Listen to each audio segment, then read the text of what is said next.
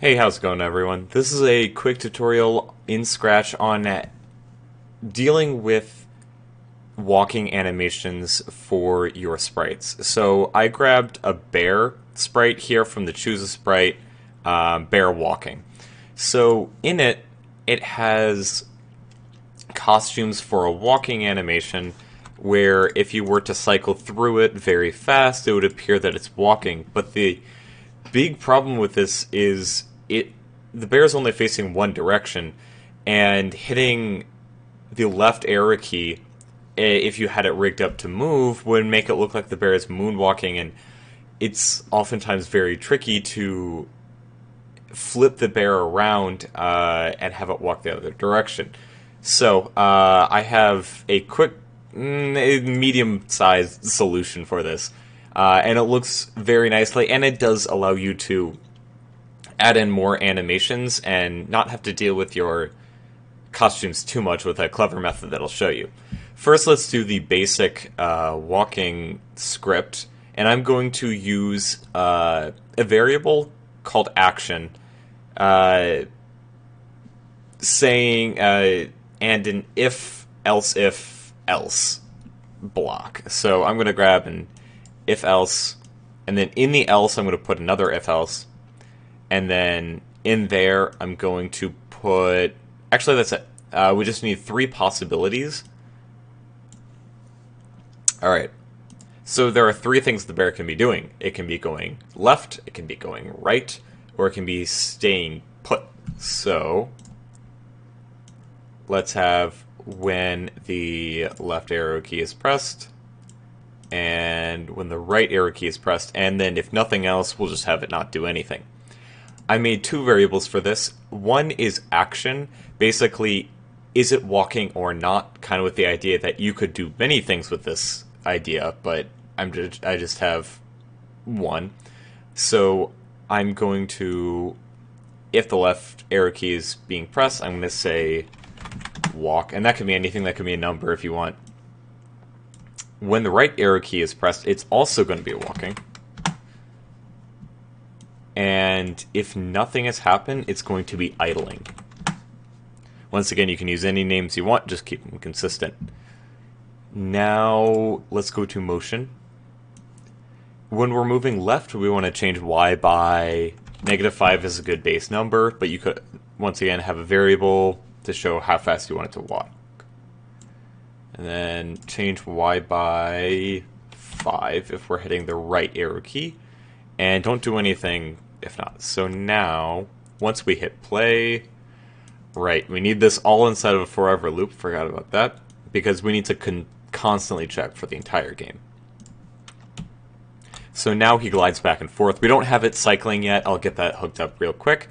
To do that, we need to use another variable. Actually, not quite yet. Before we do anything else, let's set up some bases. So when the game starts, we want it to be idling. So let's do that. And I always do this. I always set it to its first costume, because sometimes you can get weird issues like that. Now, let's set up the animation script. So, as you remember, we have costumes that are in order of the animation cycle, so we don't need to worry about that. I'm going to make a separate loop here because it requires waiting certain amounts of time, and we don't want to mess with the timing of this. So, let's grab a forever, and then an if. And then we're going to check to see what action we're doing.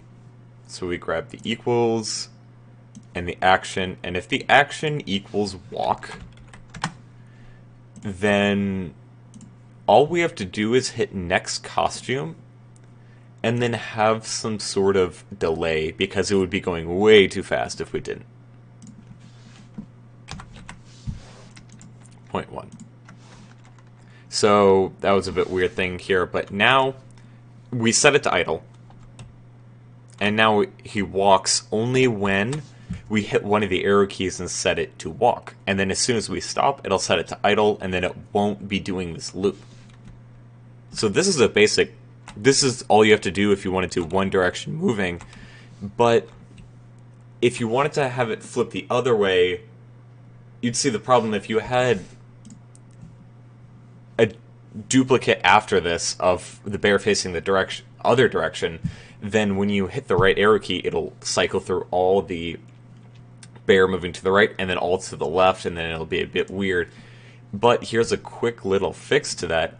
Let's go ahead and duplicate all of these. So now when I duplicate this, there's bear walking A, and right underneath there's bear walking A2. So if you do that for all the letters, duplicate, skip the one.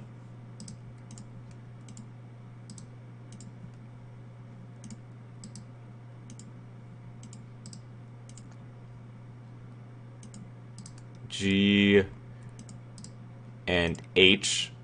Now, for all the ones with 2 after it, don't mess with the order right now. Keep it in the order that it gives you. Flip every other one now. So every copy that we just made, flip it.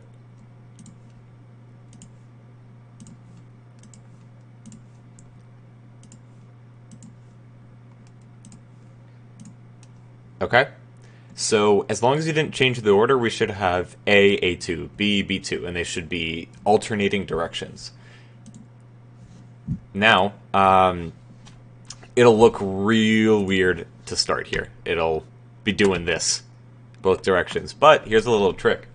If you, based on the order of that Scratch runs the scripts, if you put 2 next costumes, it'll switch before you have time to see it.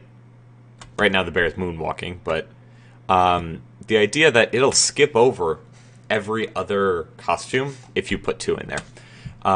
Now we just need to find a way to have it turn around, and I'm going to use another script to make it pretty simple. So let's go to when right arrow is pressed, and we're going to need a new variable for this. I'm going to say direction.